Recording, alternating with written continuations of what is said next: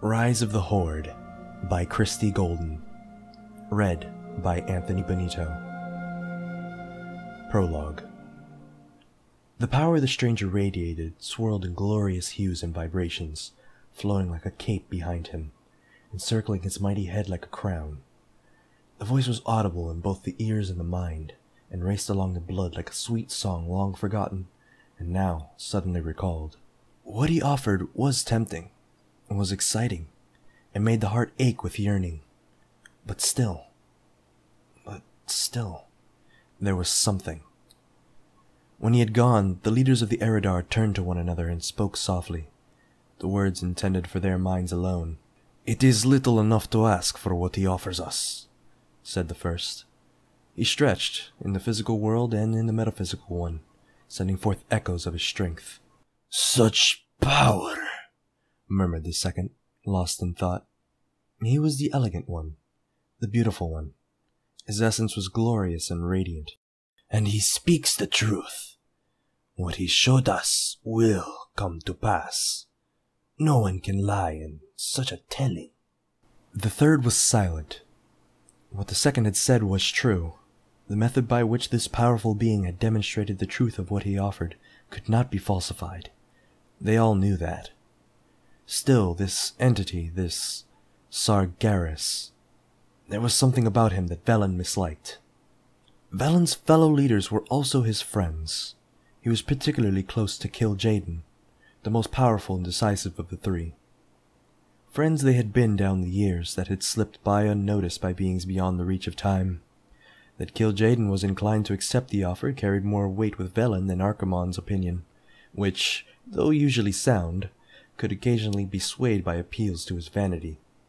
Velen thought again to the image shown to them by Sargeras. Worlds for them to conquer, and more importantly, to explore and investigate.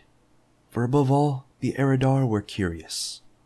For being so powerful, knowledge was what meat and drink were to lesser beings, and Sargeras offered them a tantalizing glimpse into what could be theirs, if they would only swear their loyalty to him, only pledge the same for their people.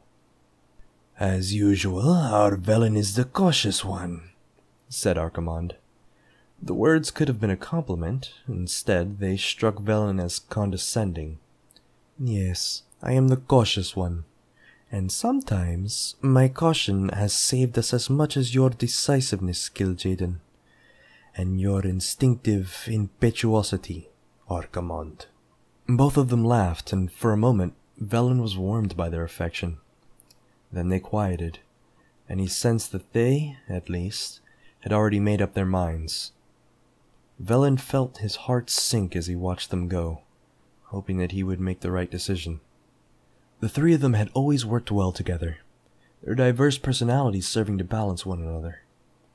The result was harmony and peace for their people. He knew that Kil'jaeden and Archimonde truly wanted what was best not only for themselves, but for those they led. He shared that sentiment, and always before they had reached agreement on such things. Velen frowned. Why did the confident, appealing Sargeras unsettle him so? The others were obviously inclined to accept the offer. Sargeras had told them that the Eridar were exactly what he had been searching for. A strong, passionate, proud people who would serve him and advance a cause that would bring all worlds, everywhere, together. He would enhance them, he said. He would change them, make them better, give them gifts that the universe had never before seen, for indeed, the universe had never before brought together the powers that Sargeras claimed and the uniqueness that was the Eridar. And what Sargeras had told them would indeed come to pass. And yet, Velen went to the temple, where he had often gone before when troubled. Others were there this night, sitting in a circle around a single pillar in the room that bore the precious Atamal crystal. The artifact was ancient, so ancient that none among the Eridar could remember its origins, any more than they could remember their own. Legend had it that it was a gift bestowed upon them long ago. The crystal had enabled them to expand both their mental abilities and their knowledge of the universe's mysteries. It had been used in the past for healing, for conjuration, and, as Velen hoped to use it tonight, for visions. Respectfully, he went forward and touched the triangular crystal. The warmth of it, like a small animal nestled in his hand, calmed him. He breathed deeply, letting the familiar power penetrate him, then dropped his hand and returned to the circle.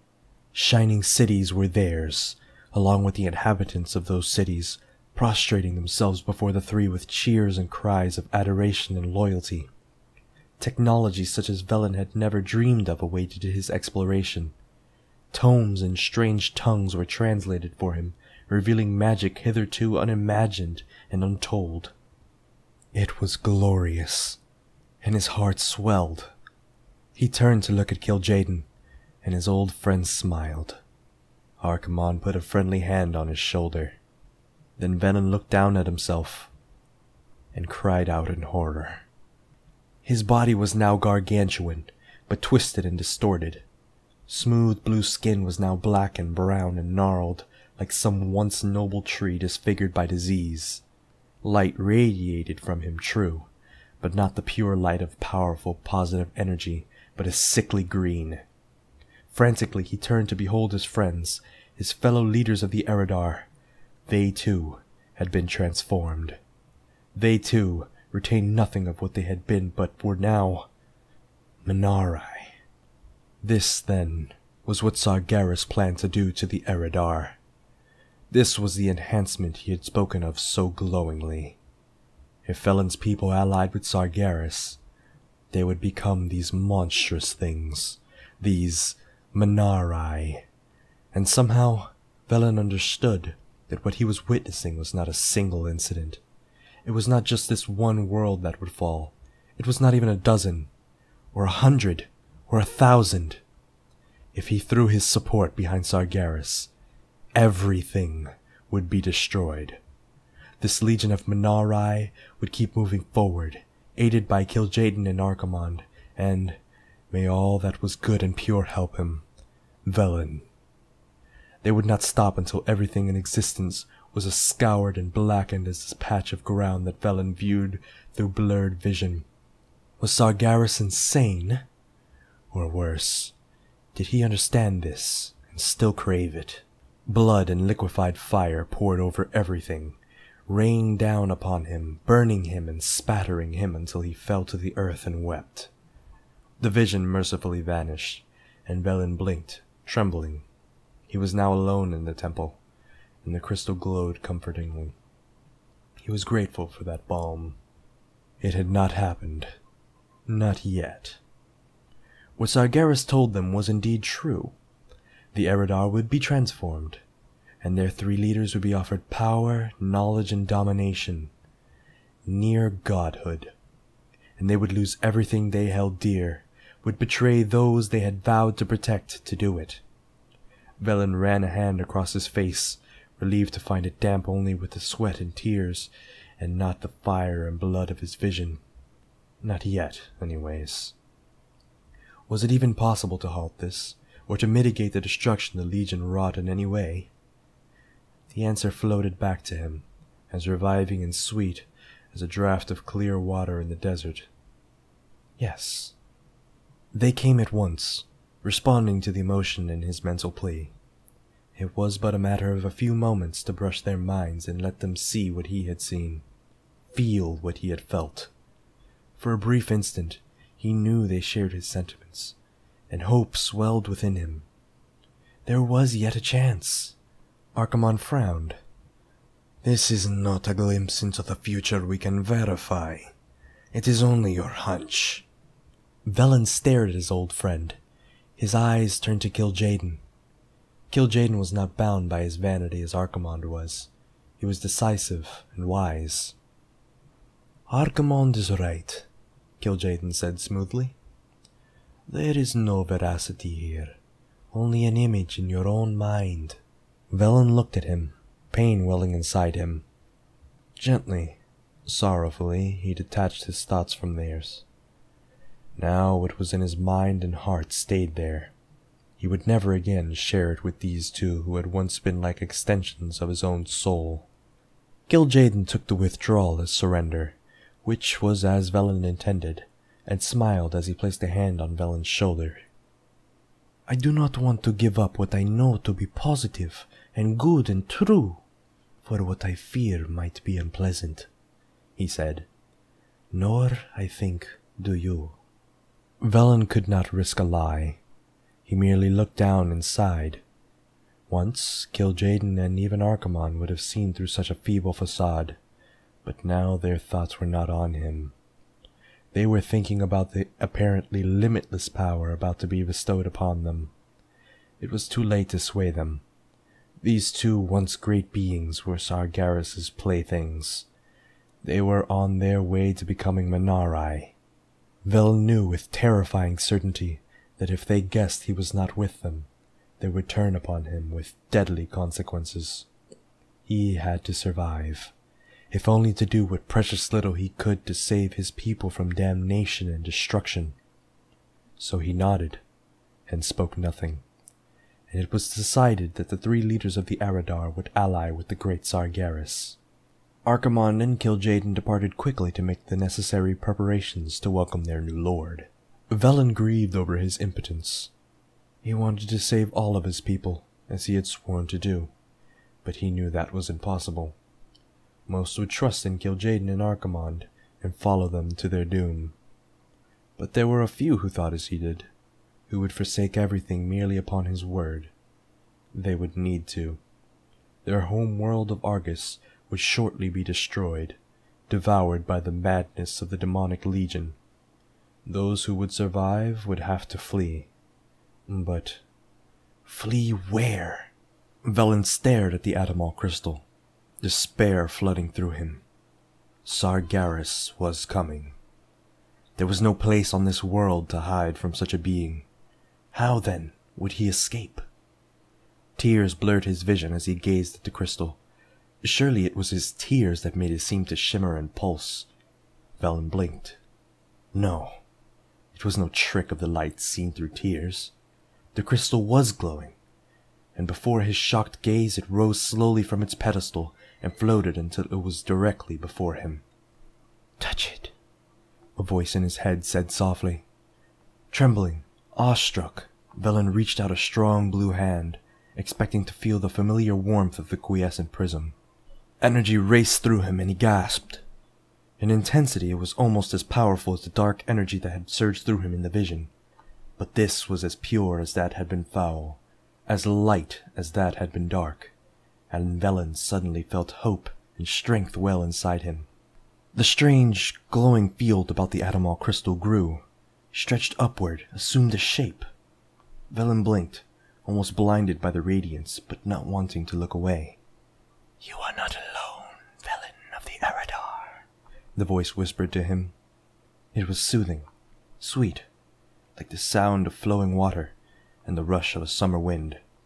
The radiance faded slightly, and hovering before Velen was a being unlike any he had ever seen. It seemed to be comprised of living light. Its center was a soft, golden hue, the outer radius a glowing, soothing violet.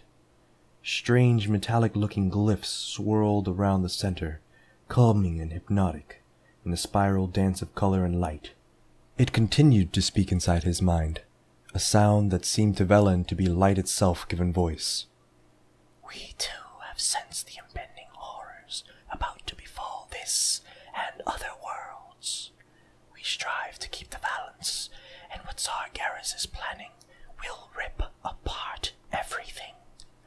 Utter chaos and ruination will descend, and the things that are good and true and pure and holy will be lost beyond recovery." "Who? What?" Velen could not even form the question in his mind, so swept away was he by this being's glory. "We are the Naru," the radiant entity said. "You may call me Kude." Velen's lips curved around the words as he whispered them aloud. Naru. Kude. He tasted the sweetness of them, as if speaking the names granted him some of their very essence. "This is where it all begins," Kude continued. "We cannot stop it, for your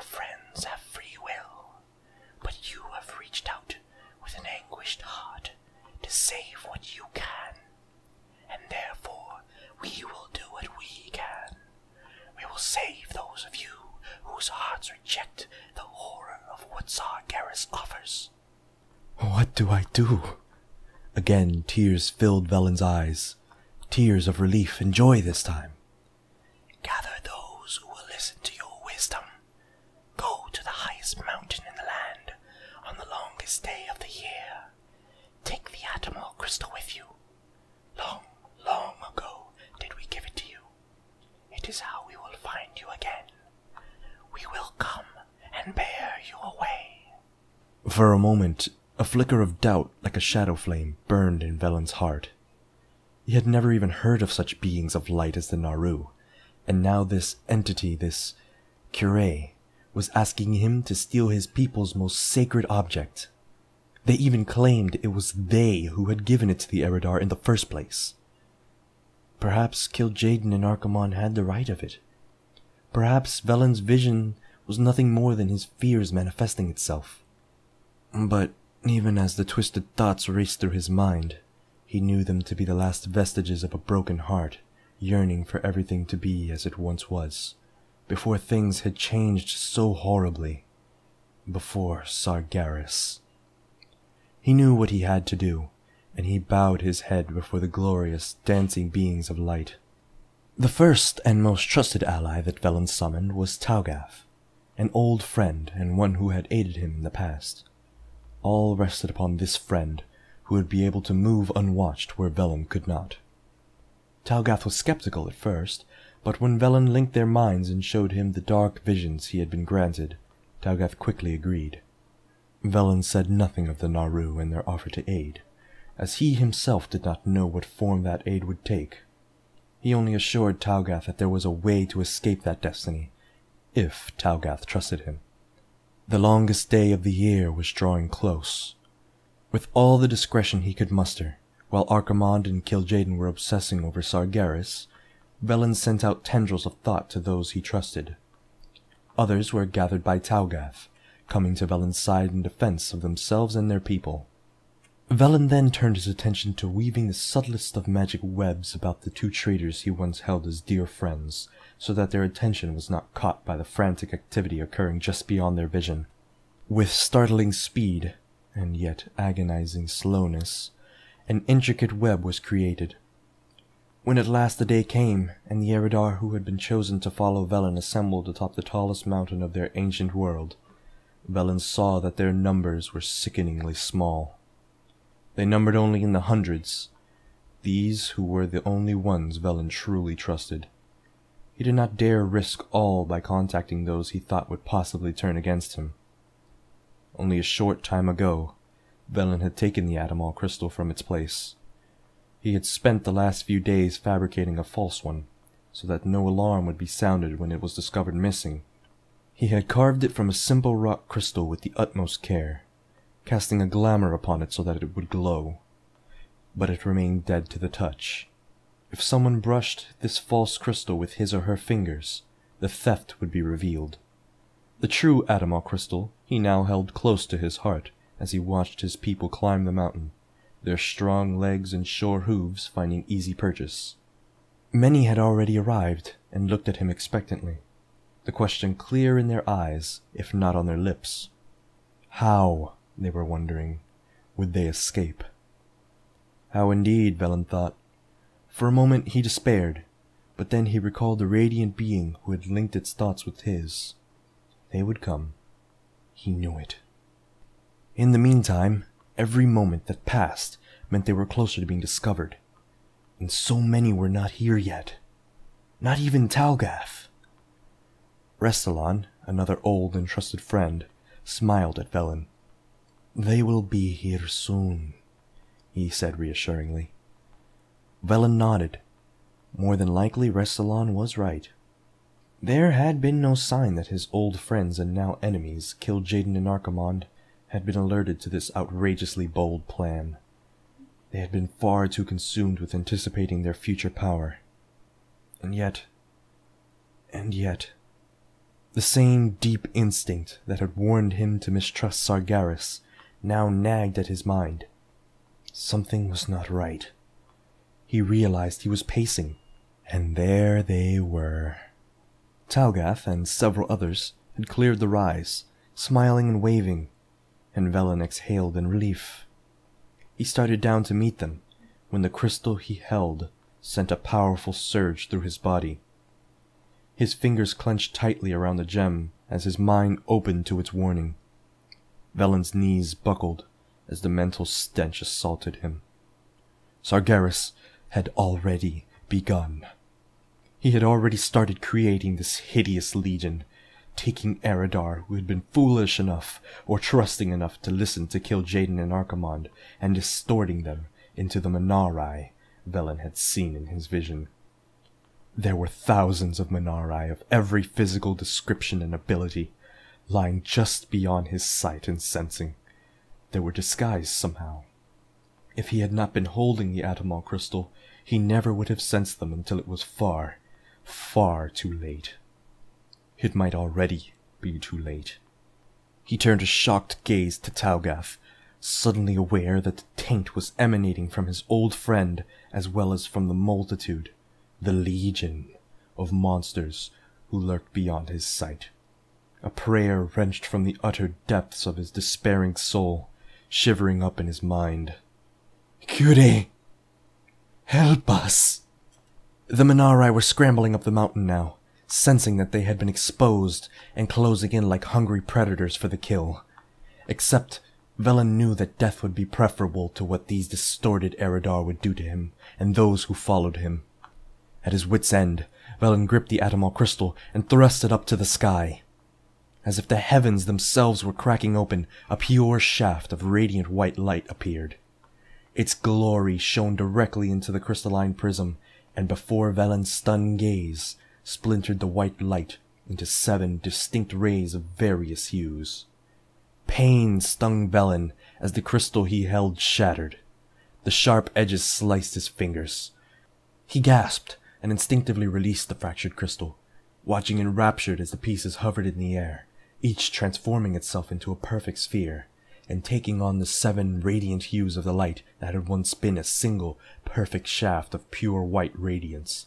The 7 crystals, red, orange, yellow, green, blue, indigo, and violet, shot upward, then sped to form an enclosure of light around the frightened forms of the gathered Eridar. At that precise instant, Talgath raced towards him, naked loathing in his gaze. He slammed into the circle of multicolored lights as if into a stone wall and tumbled backwards. Velen whirled and saw the Man'arai descend, snarling, drooling, their claws scrabbling on the wall, made only of light, which yet protected Velen and his people. A deep, thrumming sound raced along Velen's nerves, more felt than heard. He looked upward, and on this day of wonders saw something that surpassed even the miracle of the 7 stones of light. He beheld what looked at first like a descending star, so bright he almost could not bear looking upon it. As it drew closer, he saw that it was nothing so elusive as a star in the night skies, but a solid structure, its center as soft and round as the orbs, adorned with jutting, crystalline triangles. Velen wept openly as a mental touch brushed his mind. I am here, as I promised I would be. Prepare to abandon this world, Prophet Velen. Velen extended his arms upward, almost like a child, begging a loving parent to be swept up into an affectionate embrace. The orb above him pulsed, and then Velen felt himself being lifted gently into the air. He floated upward, and saw that the others, too, were rising towards the vessel? For such Velen now understood it to be, though it also vibrated with a living essence that he could not yet comprehend. In the midst of the quiet joy, Velen heard the shrieks and screams and bellows of the Man'arai as their prey escaped. The base of the ship opened, and a few seconds later, Velen found himself standing on something solid. He knelt on the floor, if such it could be called, and watched as the rest of his people floated towards safety.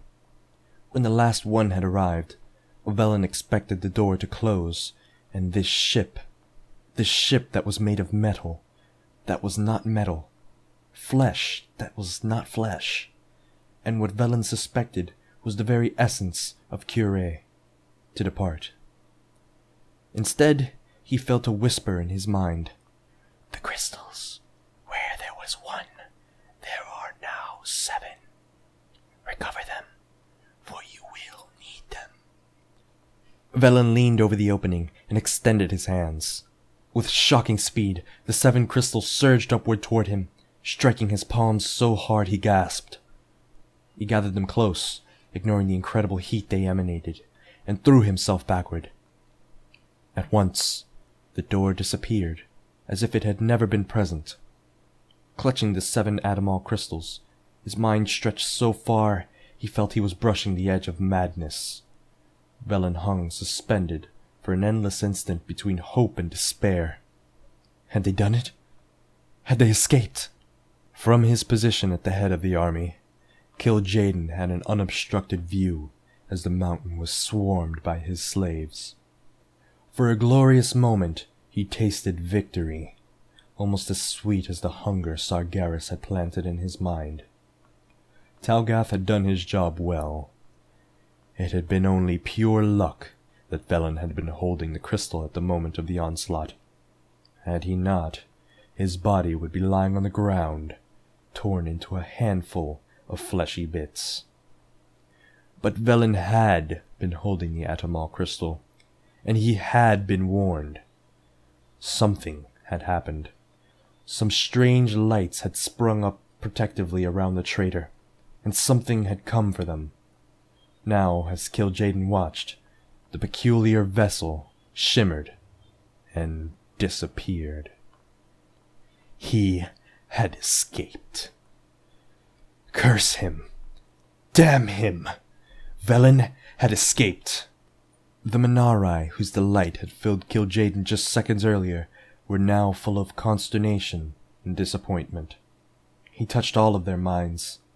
They knew nothing. What was this thing that had come to snatch Velen from Kil'jaeden's very grasp? Fear now shuddered through Kil'jaeden. His master would not be pleased with these developments. "What now?" asked Archimonde. Kil'jaeden turned to look at his ally. "We find them," growled Kil'jaeden. "We find them and destroy them, even if it takes 1,000 years."